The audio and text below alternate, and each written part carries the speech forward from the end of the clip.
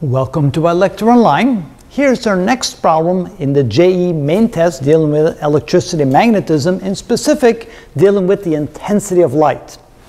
So here we have the peak electric field produced by the radiation coming from an 8-watt bulb at a distance of 10 meters is, and they give us x over 10 times the square root of mu sub naught c over pi in volts per meter. The efficiency of the bulb is 10% and it is a point source. The value of x is. Now I did work this out before, and it turned out that if I use the 10% efficiency, I don't get the answer that they've ascribed to the test. So here's kind of an interesting quagmire if you think about it. If I use the correct information, I don't get the right answer.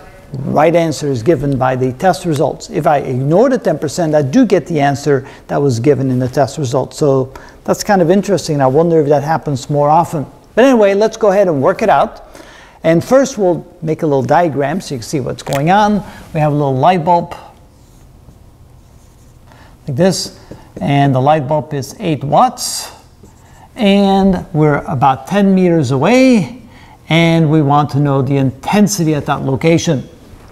So the first thing we need to know is the relationship between intensity and power. Because this is the power output of the light bulb, we say that intensity is equal to the power divided by the area over which it spreads. So this would be equal to 8 watts divided by the area, which is 4 pi r squared. So that would be 4 pi times r squared, r being equal to 10 meters. And 4 pi r squared is essentially the surface area of a sphere over which the light spreads. So that gives us an equation for the intensity.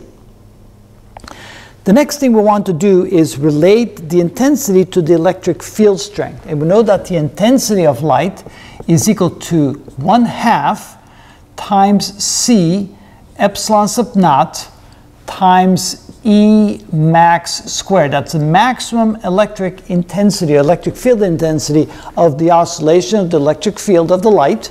And if we use the maximum squared, we need to put a 1/2 in there, and that gives us the intensity right here. Which means we now have a relationship here where we can solve this for E max, because that's what they want. They want the peak electric field produced. So that's E sub m.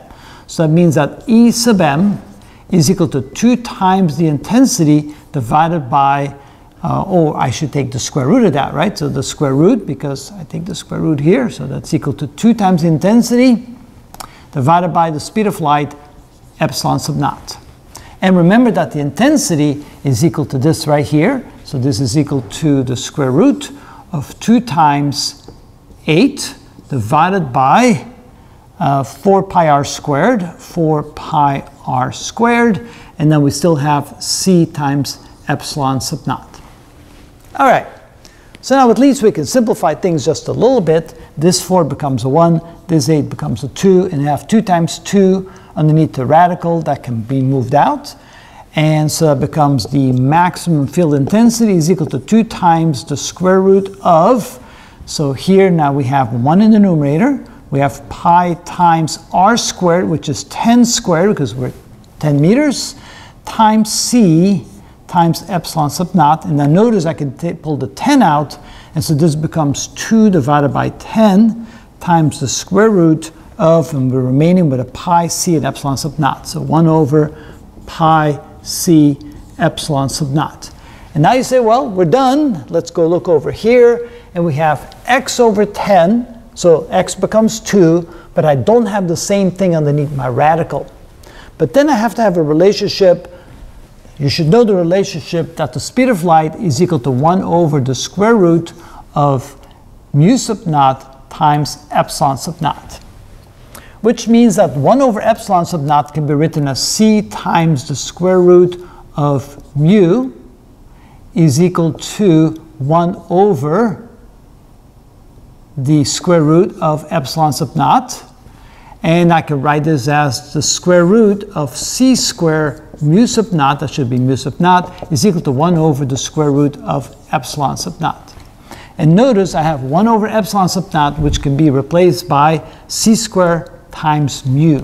So I have E sub m, the maximum electric field intensity, is 2 over 10 times the square root of, so instead of 1 over epsilon sub naught underneath the radical, if you like it, I can go ahead and write it like this.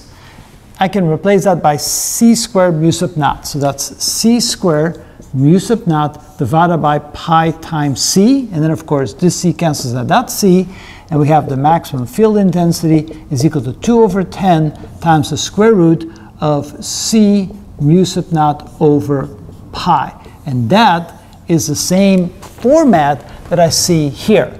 And of course, in that case, I can simply look at that and go x equals 2. And that was the answer that was given to us. But notice, if I take this 10% quantity, if this matters, and that means that only 10% of the 8 watts is producing light, and the other 90% is producing heat, then I have to multiply the numerator in here by 0.1, the 10%, and then I wouldn't get the answer that I got. So here's a situation that if you do it correctly and you take into account the 10%, you get an answer which should be correct but doesn't match the test answer. And if you do it incorrectly and you ignore the 10%, you get the answer prescribed to this test question. So once in a while, it looks like they may make a mistake on the test.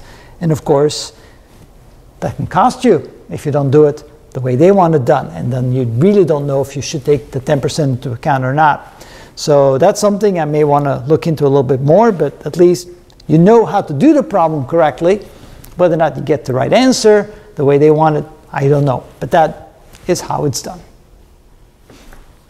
Hey, Tappy, let's stop that.